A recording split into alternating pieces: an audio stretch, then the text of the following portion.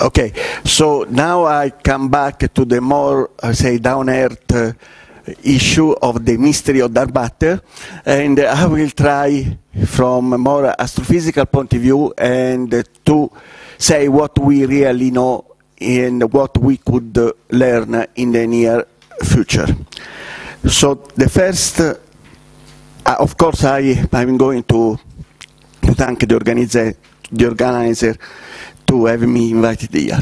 So first of all, I also have to thank Joe and also others which have introduced me in the morning the concept of dark matter and many, many aspects, in which then I can immediately pass to certain result without describing again the field. So I think that everyone agrees that is the main protagonist of the universe for many, many aspects, in many, many cases. And the supermassive black holes are extraordinary sources of energy that may also related with some aspect of dark matter.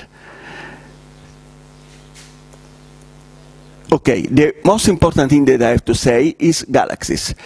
At a small scale, dark matter resides in galaxies. Most of the dark matter, if exist, will stay in galaxies. But galaxies, they are not all alike. In particular, I would like to point out the fact that you have the magnitude of the galaxy, so the luminosity, the number of stars, and the surface density. So you see the elliptical galaxy, they stay there. Spiral galaxies are there, dwarfs, they occupy this region. Low surface brightness, they occupy this region. So we are talking about something like 1,000 in luminosity, even more. We are talking about very, very different in surface density, so how dense is the center of the galaxy. And also the morphology is very different. We have disk system, we have elliptical system, we have a spherical system. So if the important thing is the question, I don't know how the dark matter is distributed at this point in the galaxy, but certainly the luminous matter is distributed in a very, very different way.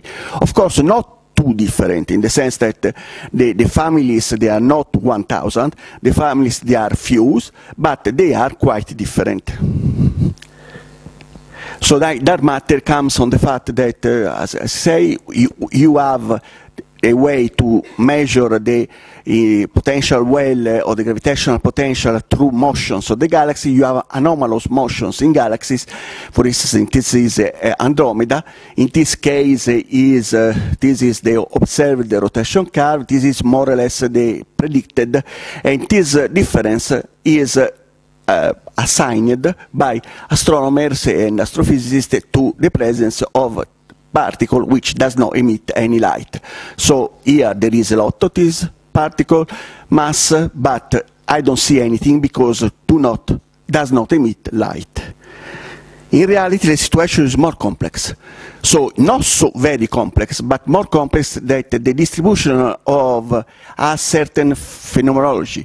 For instance, if you look, we have about 1,000 of individual rotation curve. One sees that if you know the luminosity of the galaxy or the mass of the galaxy, all galaxies will show the same rotation curve. For instance, at the low luminosity, they will have this. At the other side, so if you take all the bigger galaxies and you put together all the rotation curve, they will stay in the same line. You can see this both in, let's say, individual. Another thing, when you quad together, so the individual, of course, you can do it only when you have the best data. At the moment, you have this by no more than 300 galaxies. Different when you have data which are not perfect, in the sense that the internal error bar, they are not zero. You can quad all together, and you find exactly the same thing. So therefore, there is a family, which is called the universal rotation curve, which goes from the smallest one, which are rising, and then they flatten out at very, very large radii, And the biggest one, they behave exactly like as the dark matter will not be, and you can see the presence of dark matter only far away. This was well known by 20 years, and has to be immediately matched with what we think from the lambda CDM scenario, number 0. So in the sense that you take only the n-body simulation and the density profile. This is very, very important and crucial prediction by cold dark matter, the fact that all the visualized objects in the universe, there are simply balls, if we say, or spheres, or such density. Of course, this is what it comes from the theory, and until now, a cold particle has been certainly the main favorite and maybe the strongest particle which had the theoretical justification. Of course, one can say differently. Then I take dark matter directly from the data, so I can the dark matter density profile directly from the data, independently of prediction and simulations. So then there are two possibilities. Then you have a rotation curve you can analyze very carefully, and not all of them. Of course, they have to be they have to have intrinsically good quality, and with two different profiles. One profile which is the one which was, by the way, used before the profile came in from simulations, and the profile which came from simulation. So it's no surprise for you that in spiral galaxies, the NFW profile, so the profile from lambda CDM, doesn't fit the profile that you observe. Not only doesn't fit one, but because in this case you have unique, in these units, velocity as function of virial velocity, a radius as function of virial radius. So the prediction is almost equal, is mostly one profile. So the universal coming from lambda CDM is even more universal than the observation one. The observation one shows a family, no? That all of them are different from the prediction. More important, what comes from the observations is that the fraction of dark matter inside the galaxy, inside the luminous part of the galaxy, the central halo density and the core radius, and also the luminosity, they are related. So you have a four-dimensional volume, and which really reduces to really a line. It is a line in which all galaxies, all spiral galaxies, stays on this line. This is not easy explanation at this moment, because, as you say, we are mixing properties which depends on the dark matter, like the halo central density, with properties that depends on the luminous matter, as the luminosity, and properties that are hybrid, like the fraction of dark matter. In practice, what comes from the analysis of many, many galaxies is that this is the density as function of radius for different masses. Okay? And this is the prediction from the lambda CDM 0. And in one of the relations that we have found from observation, we have something which is unexplainable easily. So we have the fact that the central density of the dark matter is related to the disk mass. Okay? So this is something which comes, but we don't have a direct, at least, explanation. Since they say to say that individual, that lambda CDM doesn't work is so important, we have tried, other people have tried to do this not only with co-added rotation curve, but also with individual objects, looking one by one. So there are many, many of these works in the past 10 years, and in all cases is the same. So now the question, the result is 100 for cored, 0 for NFW profile. So I think that at least the evidence of any masses, I want to show that there are methods which are able to get to investigate the profile of dark matter also for galaxies which are quite big, with the velocity, maximum velocity of 300 km per second.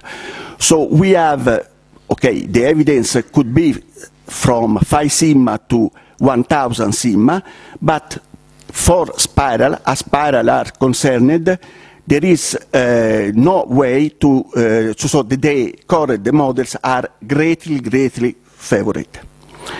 So the solution.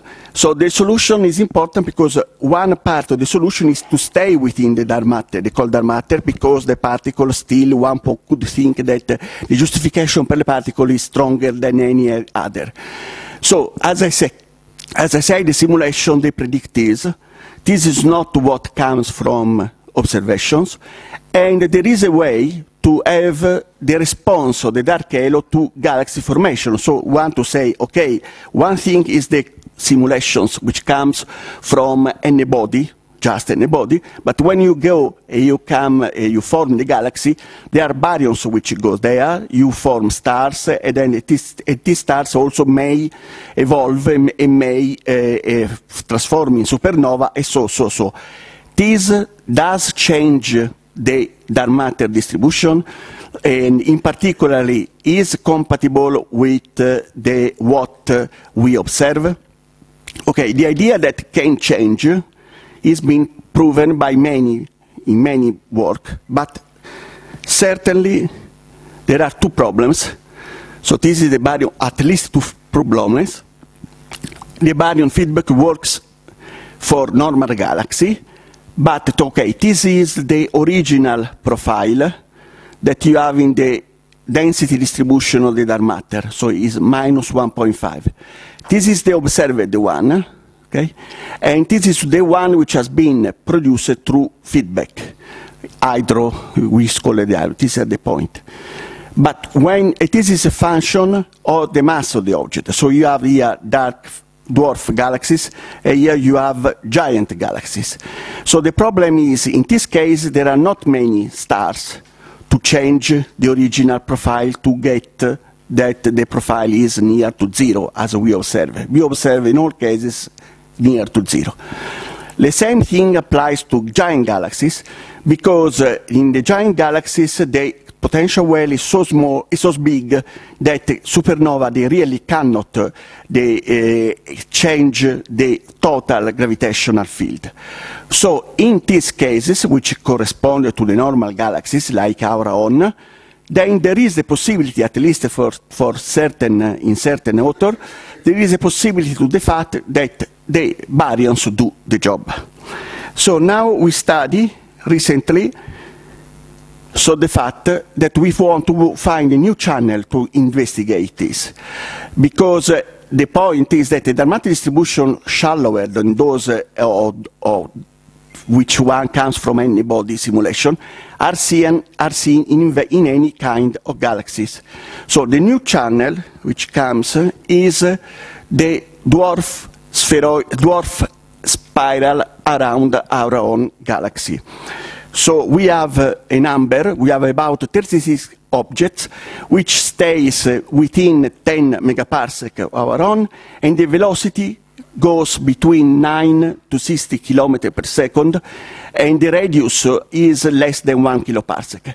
So you put all together this, you find the model together, and the best fit parameter you have that, of course, you can see by your own how the NFW doesn't fit, but more important, the maximum model is basically at the level of the stellar mass equals 0. So the model, standard model of a disk plus a H1 disk plus NFW profile is not responsible for this rotation curve, exactly like the others, because if you see, these are the smallest normal spiral, which the velocity, the maximum velocity is 80 kilometers per second, and these are the ones which have a 3 or 4 times smaller velocity. So, but you see that the profile is exactly the same. So is the profile completely dominated by a colored dark matter halo.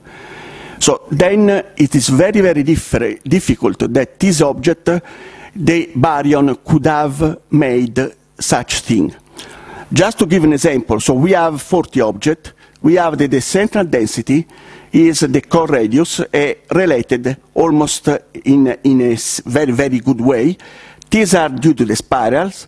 These are the dwarf spheroidals, which, by the way, are very, very difficult to understand, to study, because the kinematics is complex. And these are the new object that we have, new 36 object, which which cover the space between spirals and dwarf spheroidal.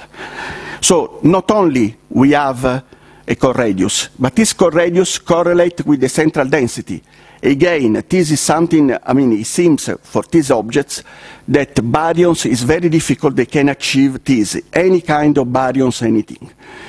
Then we can use a very supermassive black hole in giant spirals. So M87 is a giant spiral, okay? So it is luckily it is the biggest galaxy around us, and the black hole is one of the biggest that we know. And we will see immediately. Okay, so it is at the center of Virgo clusters. So the black hole, you know that we have all a beautiful jet coming from the center, and the kinematics in the inner part makes the mass of the black hole. But when you look at the mass also of the stars, you see that the influence of the radius of this big black hole, which is 6.5 × 10⁹ solar masses, is limited, is quite limited, because we are talking about 1 kiloparsec. Outside this region, of course, the black hole cannot, of course, can send its energy, but it is very, very focused. And so we have a big black hole, but the galaxy is even bigger. In fact, the length scale, you have half-right radius of 50 kiloparsec. So we are in the perfect cases, no? But in these cases, as I say, as shown before, we are in the cases in which here, with the mass, this here is completely unable to from a initial cold dark matter profile, become a cored galaxy. What it is found very, very, very recently instead is the contrary. So we model these giant galaxies in a standard way. This galaxy, by the way, the anisotropic parameter doesn't play a role. But we are quite lucky, so these galaxies.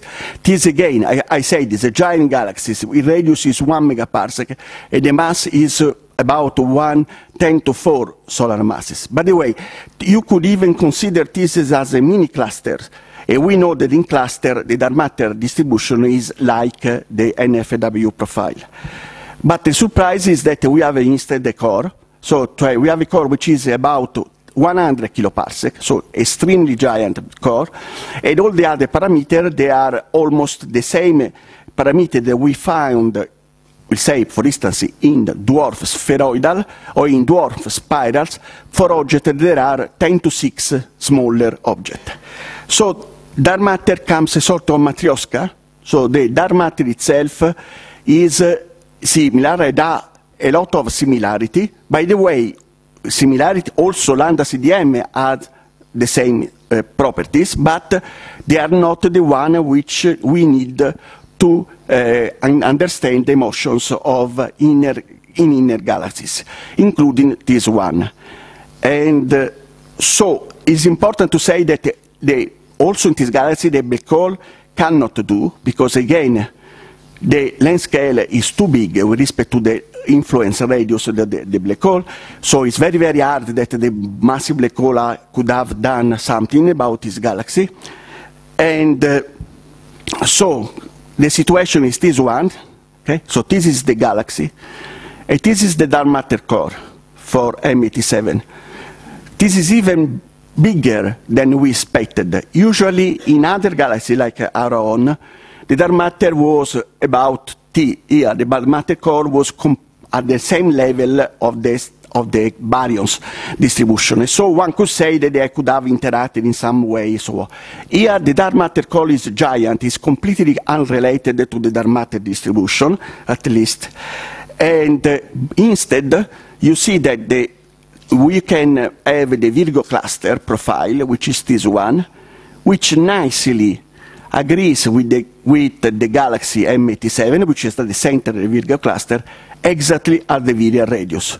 So we have perfect its place, we know perfectly the distribution of this giant galaxy. So what was the situation until now? So we have spheroidal, we have normal spiral, LSB, spiral, elliptical, and this is the density times the core radius, so rho 0, rho 0. This is the central density of the dark matter in galaxies, and this is the magnitude. Okay, this is a constant, roughly constant, although we are talking about galaxies which are completely different one by the other. So where stays M87? So M87 stays here. Okay, so I had to go outside the plot. And this is the test, again, on the fact, again, the fact that you have constant, I will think, okay, so I can say that is due to the properties of dark matter. So the lambda CDM 0.1, in the sense that it is baryons enters and save the game, I don't think is correct, because at least in this case, we have shown in both cases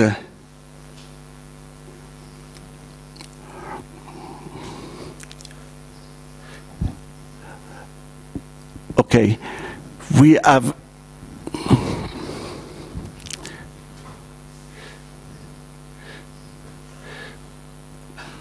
okay, so we have shown in both at very, very small cases, we have dark matter which surround a lot of galaxies, most of the galaxy, okay, most of the galaxy, and they are very shallow.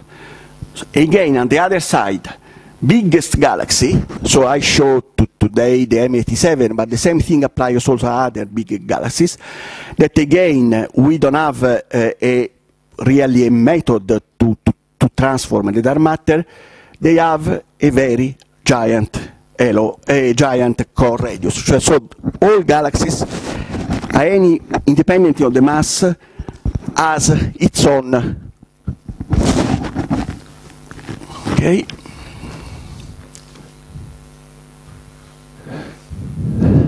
Okay.